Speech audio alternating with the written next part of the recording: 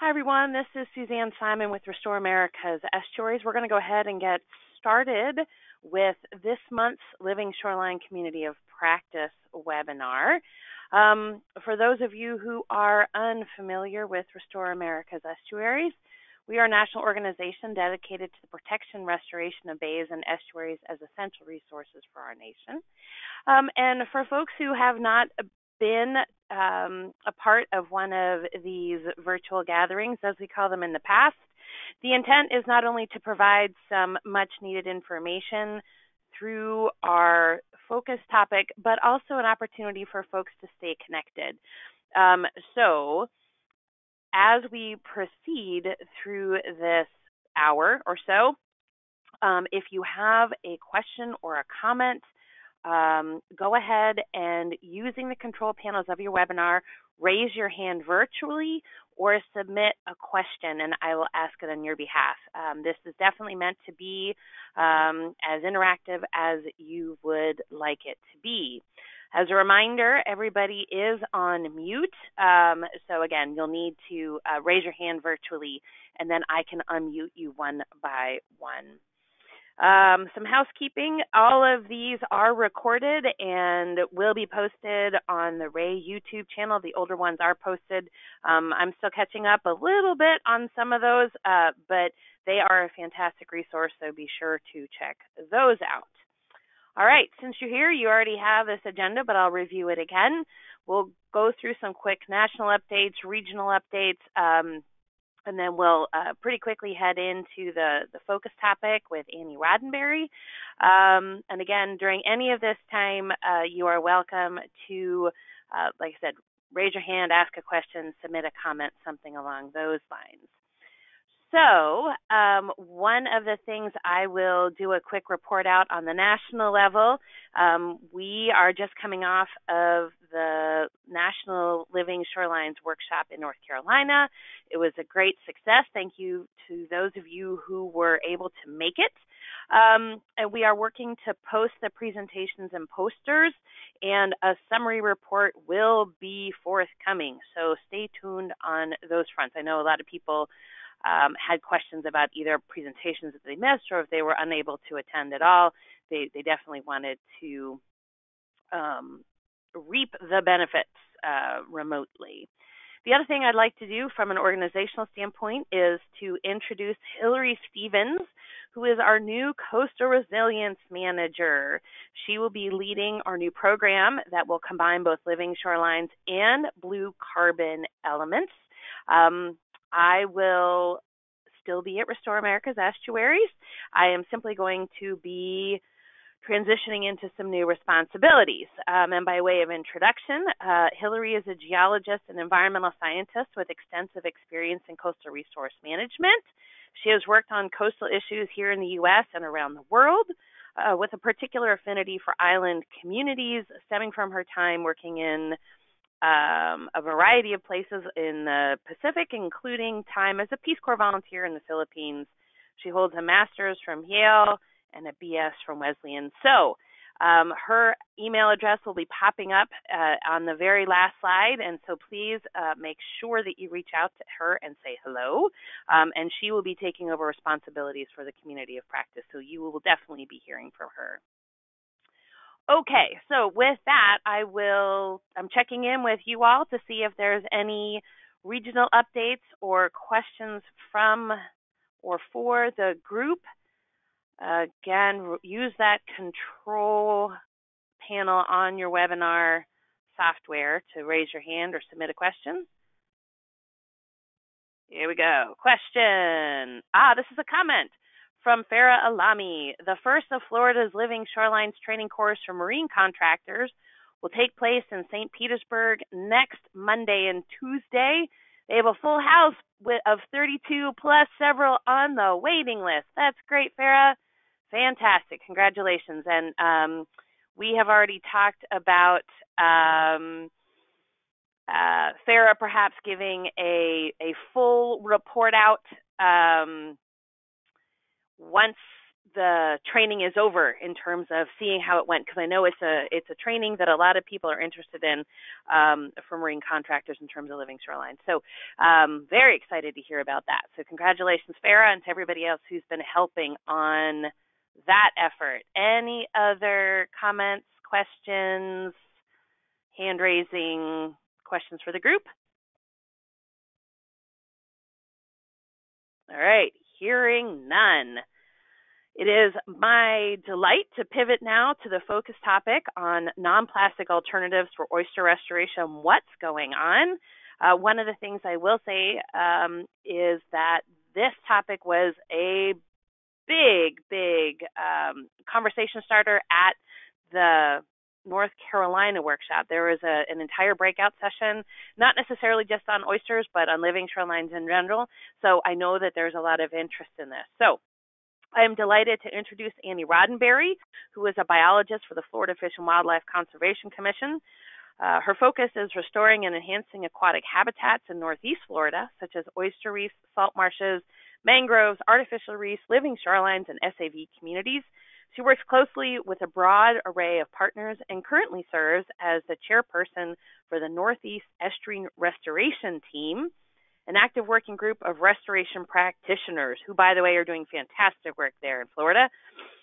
Along with her habitat restoration work, Annie has built successful community-based programs to involve public and private sectors in oyster recycling, water quality testing, outdoor education, and environmental monitoring.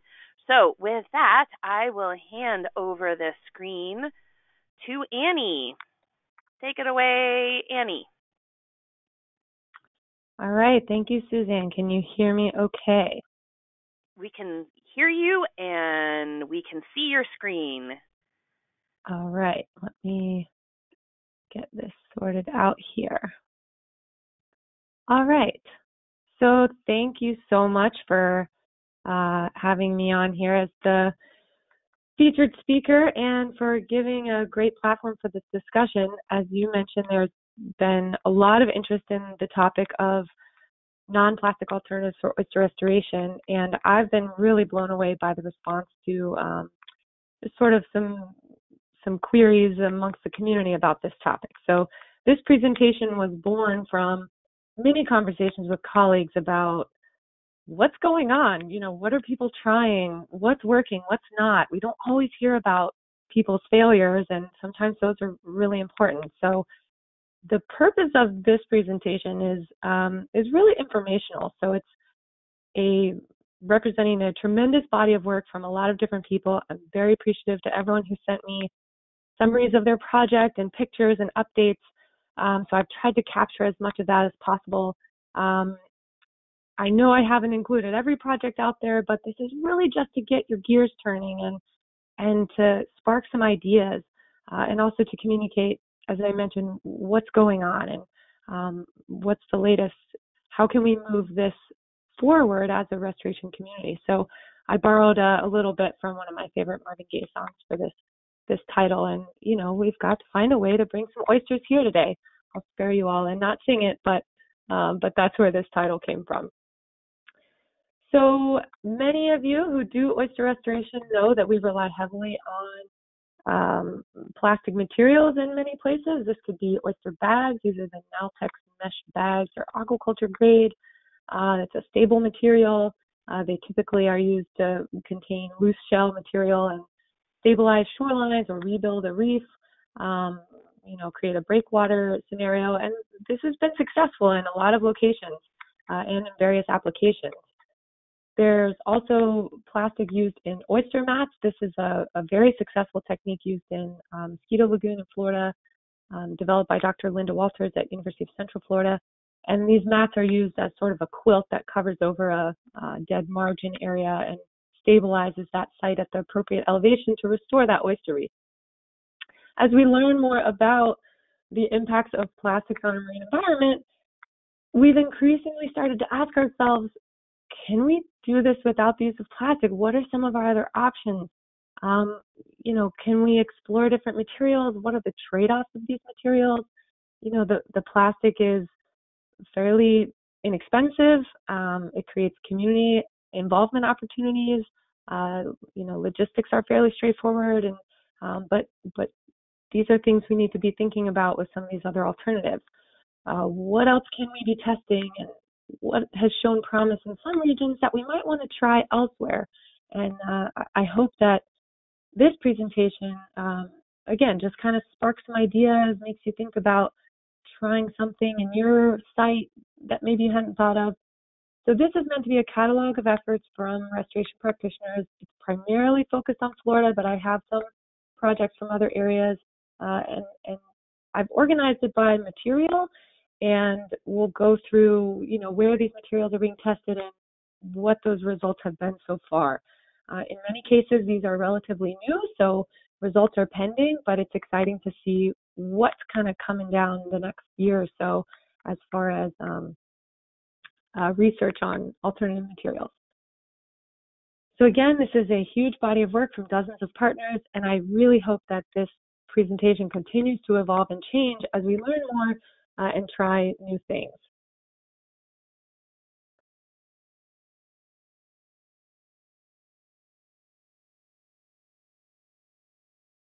All right. The first material that I'm going to talk about here, you may have heard of, these are bees units or bees mats. They're biodegradable elements for starting ecosystems. They've been used very successfully in the Netherlands for mussel restoration, and they're made of potato starch material. So this is a byproduct of chip factories, and so it's a waste material from another industry, and it's molded into these like interlocking sheets. They have a lot of nooks and crannies, and they can be adjusted according to your need. The height of them can be adjusted, and they typically come in 1 meter by a 1/2 meter block. We've also cut them in this picture here to be 1/2 meter by 1/2 meter.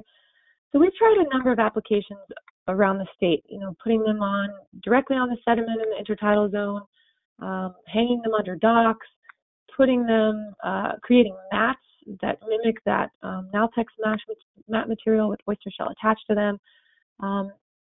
And what we've seen is that in some areas, there's been some really promising results. So in Cedar Key, there was excellent oyster recruitment, great oyster growth. You can see that matrix underneath those oysters, but lots of oyster coverage there. And in Vero Beach, where they were hung under homeowners' docks with some oyster shells attached to the outside, the idea is that oysters would kind of colonize these units, and then they could be removed from under the docks and transplanted to another location, sort of like reef building blocks. So this was done several months after they were put under people's docks. There was some really good growth, you can see here, and then those units were moved to another site. So there's some potential there. They had some good growth on the bees and are going to be trying that to a number of other sites. That particular site had some challenges with wave energy, but it was more the conditions there than the material itself. At other locations, these really did not have promising results. In Charlotte Harbor, after 1.5 years, the bees had no recruitment and became really brittle and broke off their stakes. Similar results in Volusia County. You can see them nestled between some living oysters here, but after 1.5 years, there's really no recruitment on those bees. And then in this top right picture, this is in the GTM Research Reserve up in Ponte Vedra, and you can see in the lower part of the picture are these metal gabions with recycled oyster shell inside, and then just above them are the bees. And there's just these were deployed at the same time, right next to each other at the same elevation, and you see tremendous oyster growth on the gabions and no settlement on the bees whatsoever. So these are all low to moderate energy intertidal sites, and just really didn't see a lot of success with these materials. We're trying a few other applications that the jury's still out. At the Florida State University Coastal Marine Laboratory, they have hollowed out the bees and put in some loose oyster shell in the middle to kind of kickstart that settlement. And then they're also laying down these bees mats with oysters attached in Mosquito Lagoon. The University of Central Florida has constructed some bees mat reefs next to the sort of traditional Naltex mat reefs, and they'll be comparing those two materials to each other. Those were just deployed in the last few months over the summer. So, we'll be seeing those results in the next year or so. The next material that we're starting to see applied in different areas are community oyster reef enhancement modules, or core modules. These were developed by the Whitney Lab at University of Florida, and it's a semi-biodegradable base, so it's cement mixed with pine bark and hay and different organic materials. And the idea is that those organic materials will biodegrade over time and create interstitial space for fouling organisms over the lifespan of this unit. So it almost gets more space for colonization, as it ages. And then there are oyster shells embedded into the top as mulch. And they've deployed several reefs near the Whitney Lab and had really great success with recruitment and growth. And then this top picture here is from a site where the core modules were deployed in April in Nassau County, and this picture was just a few weeks ago, just after Hurricane Dorian, and these units had only been in the water for 4 months. So again, there were only 10 blank shells put in there, and you can just see some really great oyster growth on these units. So there's some potential here. These obviously have a fairly low profile, but they still involve some of that community participation and have a sort of a mixture of organic and cement materials. Core modules are also being placed in Mosquito Lagoon in Volusia County, and you can see in this picture they're being placed right next to Naltex mesh bags. So part of that monitoring will include some comparison between those two methods. So those were put in August and will be monitored through the next year. A similar kind of unit was developed by Valdosta State University and Florida State University, and these are a limestone and silicate with stearic acid base. Some of them were infused with a proprietary blend of nutrients, and some of them included some culture material, blank shell embedded into the top, similar to those core modules. So the take home from this project was the nutrients did not seem to make much of a difference. The culture material did make a difference. So the staff involved in that project shared with me that, one of the trade-offs there was that these blocks were a little bit difficult for volunteers to handle and move around, and a little challenging to secure to the substrate. So again, just some considerations there. But they did have some success with oyster growth on the LSS blocks with culch included. And I know I'm racing through these projects, but there's just a lot of information to go through, and I really just want to give everybody a taste of these, and I'll have my contact information at the end if you want to be connected with folks on a particular project or have a more specific question. So I'm just giving you the broad view here. We worked with the company that created or utilizes the bees mask quite a bit and said, we also need a bagging material that's similar to this Naltex mesh material. So they came up with a fiber bag made of cellulose. This is a biodegradable material. They created the same dimensions as those Naltex bags. And so we deployed several of those along traditional Naltex bag reefs at 2 locations, one in Brevard County and one in Volusia County. These are moderate energy intertidal sites. And unfortunately, at both sites, those bags completely disintegrated in less than a month. So that's not quite enough time to get the reef established. And we're back to the drawing board there and hoping we can try some different materials. Similarly, in St. Lucie County, they were working with a company and using these Aeonilex bags. These, again, are bio-based and biodegradable in both aerobic and anaerobic conditions, but those bags just didn't hold up long enough for that reef to get established before they disintegrated. So we did not see much luck with either of those materials. Several projects in Florida have used core fiber bags, and I know in the past years folks have had trouble with core fiber when it gets wet, the weave loosens and shell has kind of spilled out. And so there's been some tweaking and adjustment over the years. But these are two projects where we're really seeing some promising results. In St. Andrew Bay, in the Panhandle, these are subtidal reefs. This is quite a large footprint project. There's 4 acres of reef that were restored total. These are large crescent-shaped reefs with bagged oyster shell around the perimeter and loose oyster shell in the middle. So this enables a much larger scale project. And what they saw through their monitoring, which is still ongoing, is that reef height initially decreased, things kind of settled, but then it stabilized, and they've recorded a few dozen species using these reefs and good settlement on both the bagged shell and the loose shell. So this is, again, a subtidal environment. In Sarasota Bay, they were able to use core fiber on some intertidal reefs, and these are circular reefs. You can see in this top right photo, that dark perimeter around the edge, those are the core fiber bags, and there's loose shell in the middle. So these are about 20-foot diameter, and they saw a similar kind of sloughing of that edge, initial settlement of those bags. The bags held together for at least the first growing season, had some good recruitment, and they're seeing some promising results there. So this may be an option that warrants further testing in other areas. We've seen some success in both subtidal and intertidal applications in Florida. At Wright's Landing at the GTM Research Reserve, the core logs were placed along the shoreline in conjunction with mesh bag reefs and plantings. So you can see here in the photograph those mesh bag units and then the core logs behind it, and then the plantings even behind those. This project, there were a lot of lessons learned about materials. It's a really high energy shoreline with a large fetch. They had issues with shipworms chewing through the stakes. Those core logs got destroyed in less than a month.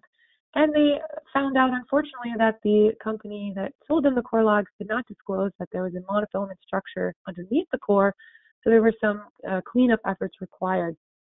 What they're seeing now, after about 5 years, those mesh bags are starting to deteriorate. So they're losing oyster coverage. So this site's getting revisited, but again, a lot of lessons learned there from those different materials. Core fiber is also used on these oyster mattresses. This is in St. Andrew Bay as part of that project I mentioned earlier. So again, these are subtidal reefs, fairly low energy.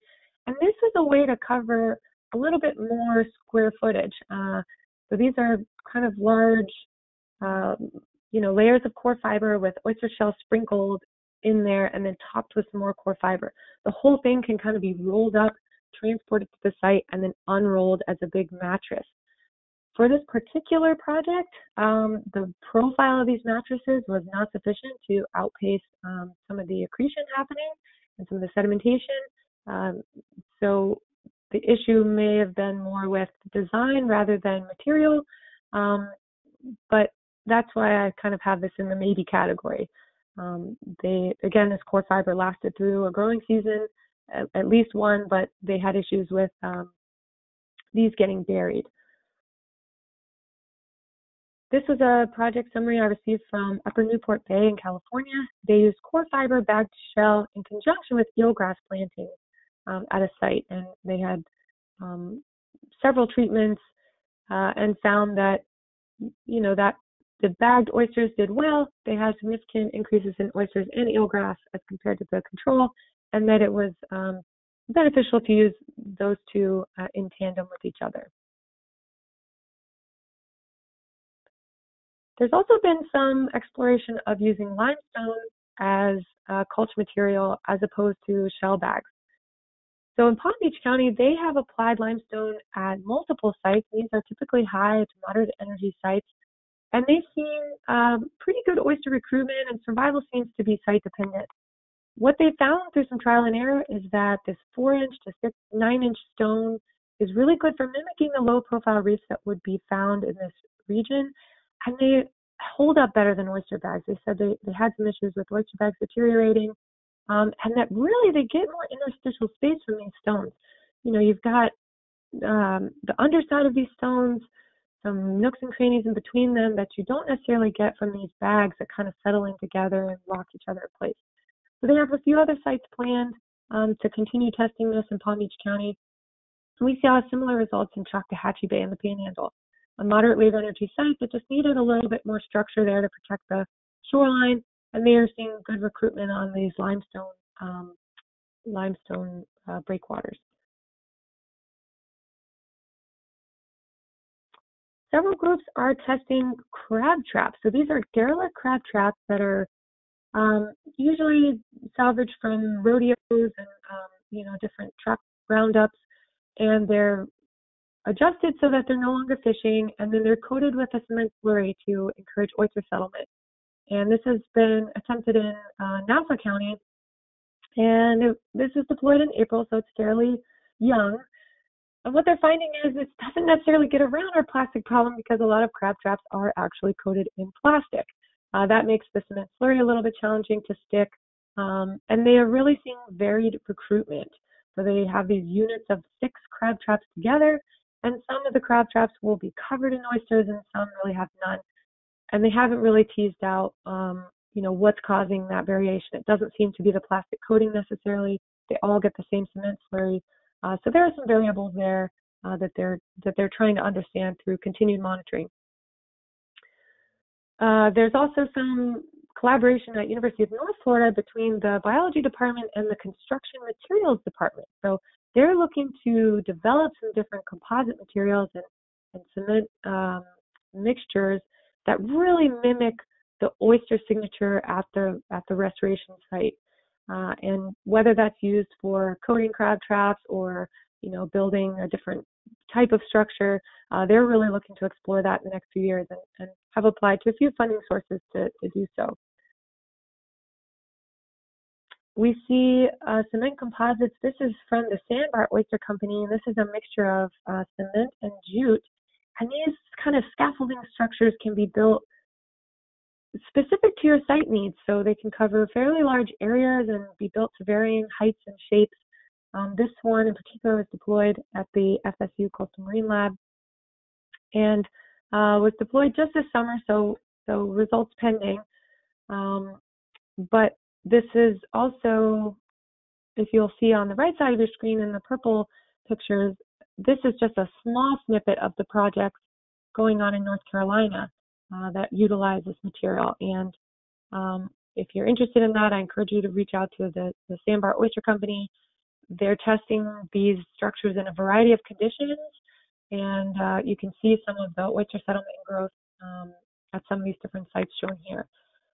So a number of sites in North Carolina where this is being tested. The bottom picture, this is another composite experiment from UNF. This is a mixture of oyster shells and cement kind of formed into like a cinder block type shape. And there's been some experimentation on how to best utilize those and what recruitment and growth looks like on something like that.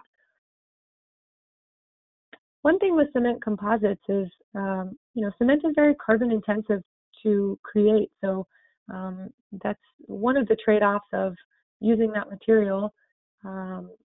And depending on your involvement of the community, I know a lot of people rely on volunteers. That may or may not be possible given the type of cement structure that you use.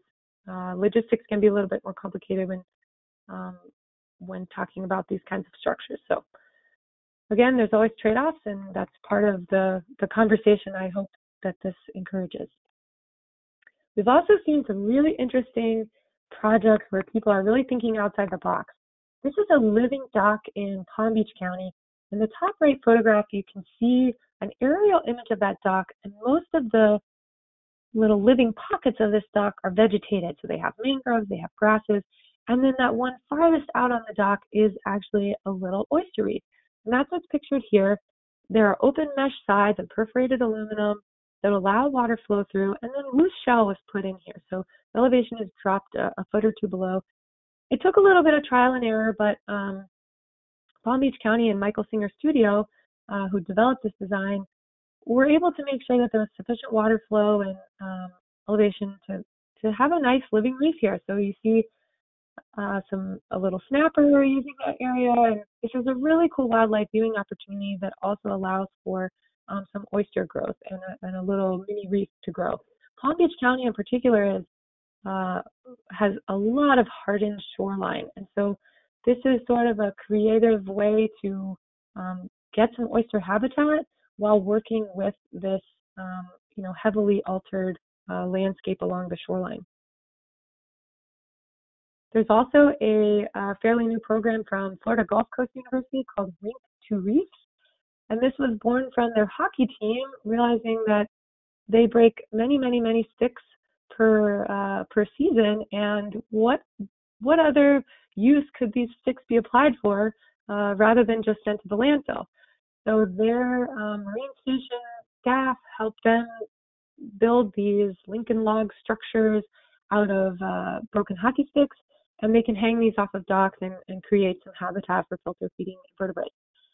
They've deployed a few off of docks in the last few months and had good initial success with settlement of oysters and other filter feeders. So this is sort of an interesting project that we'll see evolve over the next few years, I believe. So again, people getting very creative with their alternative materials for oyster restoration.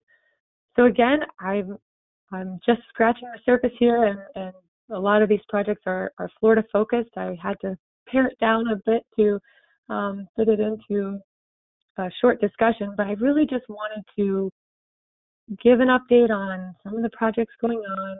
Where are we? What's going on? What are some ideas being explored and the trade-offs involved? And I think the answer to the question is yes, we can build oyster reefs and stabilize shorelines without a plastic foundation, but there are going to be trade-offs. And we definitely need more research and more experimentation. Things that work in one area might not work in another. You have to consider your goals, both short-term and long-term. Are you trying to increase water filtration, or are you trying to restore a particular oyster reef that's been damaged? Are you trying to create fisheries habitat? And that might help you balance some of these trade-offs to consider with these various alternatives. So my email is there. I would love to get more information about your projects that you have going on and maybe some things that you've tried. I'd love to hear from you all if we have time for some discussion. Again, I'm sure there's other ideas and information out there. So I'd love to open it up and hear from all of you on what's going on. Thank you. Wonderful, Annie. That was fantastic. And I encourage everybody to think creatively, not only about their living shorelines, but how many cool Marvin Gaye songs they incorporate into their title. So now is your chance, the participants, to ask questions or comments, or and just to repeat what I had said earlier. If you want to ask a question or make a comment to the group directly, use the control panel and virtually raise your hand, and I will unmute you. Alternatively, use the control panel and submit a question, and that has already occurred. Okay, so question from the group, Annie. Have you heard of anyone trying the new PLA, polylactic acid material, being manufactured by Filtrex? We're trying to get some samples for our projects in Galveston Bay. Any feedback on that? It would help if I unmuted myself. I have heard of the PLA material. I do not know of any specific projects that have it in the water at this time. So if anybody, I don't know if anybody else on the call has different information. All right. Anybody out there, Filtrex polylactic acid? All right. If you do have some and are just feeling shy, shoot me an email and I will get that information out to the person who asked. Okay. So another question, Annie. So I know, right here on your last slide, you talk about, there's all kinds of trade-offs. I think one of the big one, once people say, I don't want to use plastic, One of the big ones is, how much is this going to cost? And yeah, you knew this was coming, right? So, in large scale, of course, it's hard to say, well, this one is super cheap and this one is, more expensive. But in general terms, what have you noticed in terms of comparing some of these? Yes, and you notice I did not include cost on any of these projects. As if we can pretend that that's not something that drives, sometimes drives how large we can work on a space. So some of these materials are quite costly, especially if there's a proprietary material involved. If one company makes it, then these things can get expensive. Some of the materials themselves lend themselves to be able to cover larger spaces. Things like core fiber are fairly inexpensive.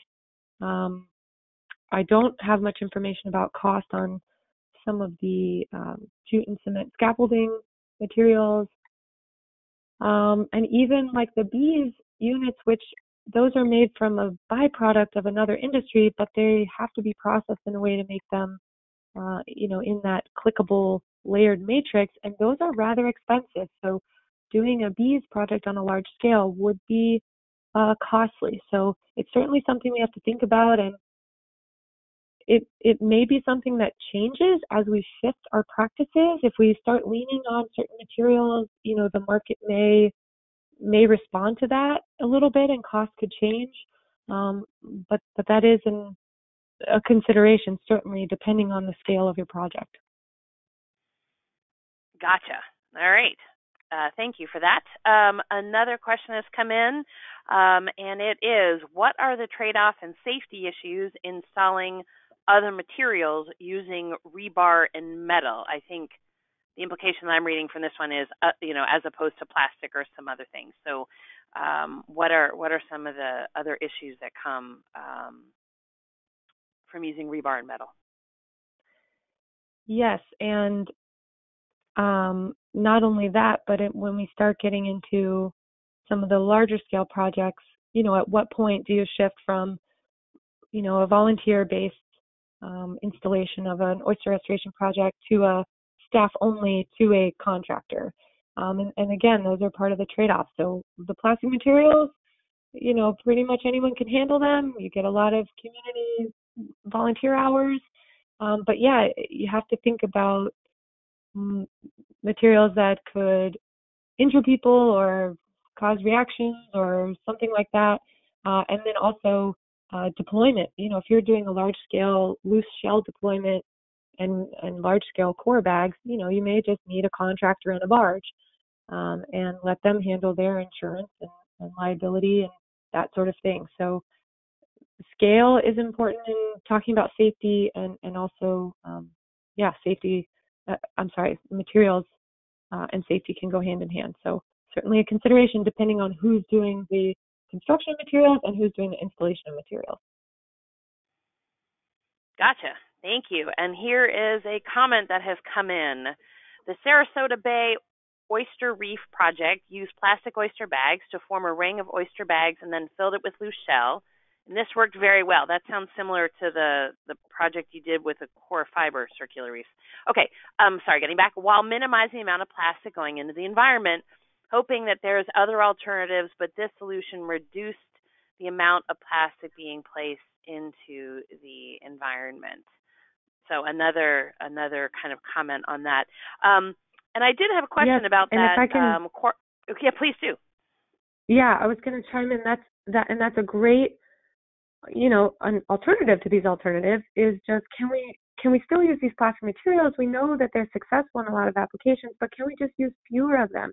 And maybe that's, as this person mentioned, or it's something like our base layer of material is rock, and then we top that rock with a layer of, plastic oyster bags. But at least we've cut out 2/3 of the plastic on those underlayers that may not be at the right elevation for oyster growth anyway. So, be creative about combining materials, or again, using loose shell inside a stable perimeter as a way to just reduce that total amount of plastic in a project. So I think that's a really good point, and I appreciate that being brought up. Alrighty, thank you on that one, both for the comment and Annie for your response. The core fiber circular reef that you showed, one of the questions that I personally had, I think, in this part of Florida where it was deployed, there's not a huge tidal range. I was curious as to what the reef height was in the middle of that circle, because I know in certain areas, not only is sedimentation a problem, in other words, not Florida, but elsewhere, but also reef height in general is a really big issue. So do you have any information on what that reef height was for the core fiber circular reef? I don't have specifics. If there's a Sarasota Bay estuary program person on here, they may have some more detail. Okay. So I don't know if they. All right, we'll throw that back out to the group. And I can always connect this person. Yeah, I can always connect this person with the contacts if need be to answer some of those more detailed questions. Gotcha. All right, so the questions are coming in. I told you this would happen. This is a very hot topic. I know. It's been really amazing the once the conversation gets going, because there are site-specific issues, material-specific issues, safety issues, as we're hearing. There's a lot of trade-offs. There's a lot going on. All right. So one of the questions was, could you please have Annie comment on the permitting challenges of some of these materials and locations? Federal groups don't like metal or rebar. So I think the comment is some federal groups don't like metal or rebar in a permitting context. Another example is Florida aquatic preserves don't allow concrete larger than 6 inches, et cetera, et cetera. So what are some of the permitting issues that you have heard about, and maybe potential solutions for getting around them?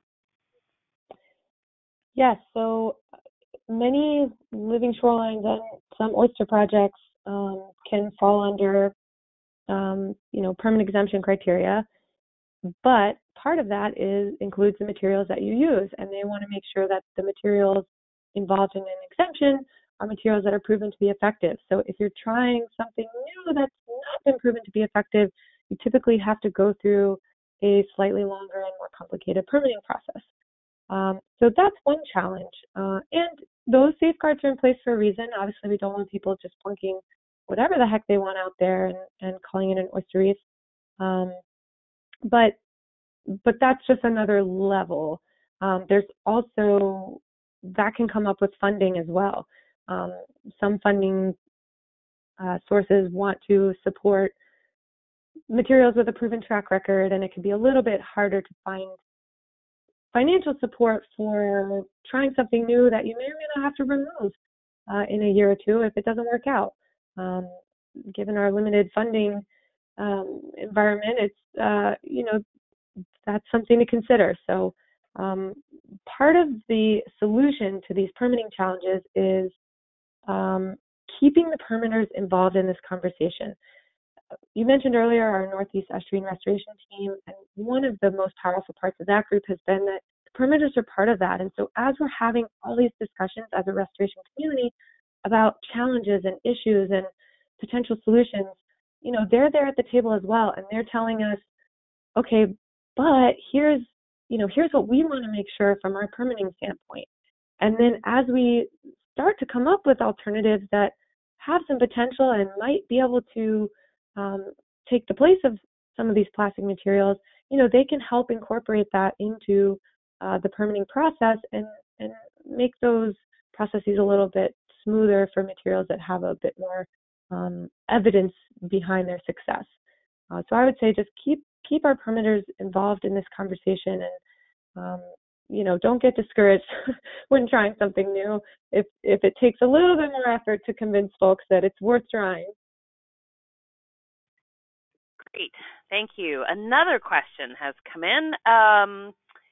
So Annie, do you have thoughts on using recycled fishing or shrimp nets in place of the plastic mesh bags? In this case, they will be cut down to size and made into bags that can hold about 30 pounds of shell. Hmm. I think this has come up in some other discussions about this, and not that specific material actually, but the idea of, okay, is it better to use a material that already exists and may be thrown out otherwise and might go sit in a landfill? Should we put that to good use in the marine environment, even if there might be some, detrimental impacts of putting more plastics in the marine environment? Or is it better to create a material that is better suited, uh, but in creation of that material, there are carbon emissions or transportation challenges or whatever the case may be. So I personally don't feel that it's my place to necessarily judge these things and say one is better than the other, but certainly as a community, that's something we should discuss. And whether, this idea like recycling the hockey sticks, if that's the best use for them at this stage in their life, yeah, maybe that is better than going to the landfill. Or maybe that's a material we don't really want in the marine environment, and we need to think about the impacts of that. So I think that's a really good point, is considering this idea of upcycling materials that might otherwise get thrown out. Love it. We just need to have Instagrammers take that on as a hip new thing, and we'll figure all these problems out. So a question about that living dock, which was fascinating. Mm-hmm. So there, so there's this sort of encasement for that mesh kind of structure that is below the dock. What kind of maintenance, or do you know? I would assume that, assuming it's successful, um, Mm-hmm. oysters are going to have to be taken out of there, or like what? Mm-hmm. You know what I mean? Like what's the? Do you happen to know the long-term maintenance plans for that? Yeah, I had this very question for Palm Beach County and the Michael Singer Studio staff who kind of sent this information to me. And they said the first few years it took a little bit of maintenance and it took some adjusting. They had issues with not getting sufficient water flow through there, so things were kind of getting clogged up. And then they had to adjust um, for better elevation for those oysters. So they did some tweaks, and they said since they've done those tweaks in the last, 4 or 5 years, they've really had minimal to no maintenance on this living dock structure. That it's sort of self-sustaining and seems to be doing very well. Um, I asked about, is there potential for this being sort of like an oyster garden where you harvest oysters out of there and maybe transplant them to another site, so this becomes sort of a little grow out nursery almost. And unfortunately, we didn't get that far in the discussion. I didn't get an answer before this presentation, but yeah, my thinking was on the same vein of hey, this could be kind of a cool little grow out nursery. But they said it's again, it's had very little maintenance needs since they got that water flow and elevation correct. Interesting. Yeah, so it's sort of like you said, an oyster gardening project, just on a very large scale, in terms Hmm. of how big it could be conceivably. Well, that's And it's fascinating. been really it's been really a great tool for school groups. Have done a lot of projects with that living dock. There's been a PhD student who did quite a bit of research on the various species utilizing that habitat.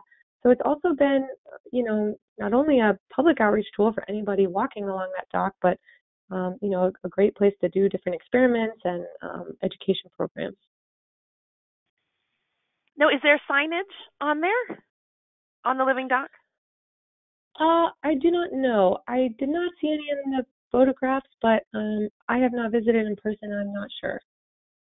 Okay, that's okay. I was just thinking along that lines of outreach and community Mhm. awareness. I would think that some signage could be fascinating.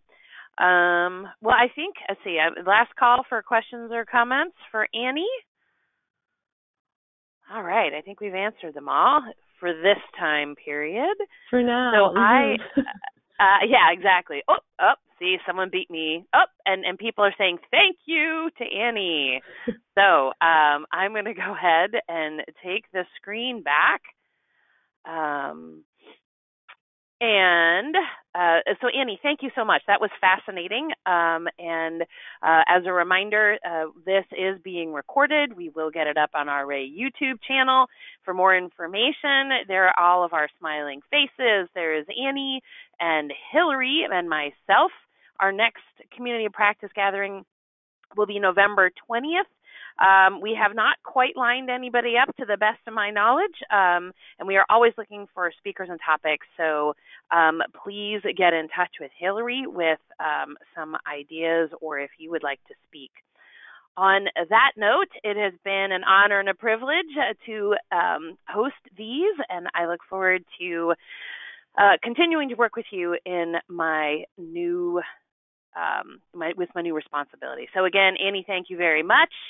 And we will reconvene in November. Thank you so much and have a great day. Take care.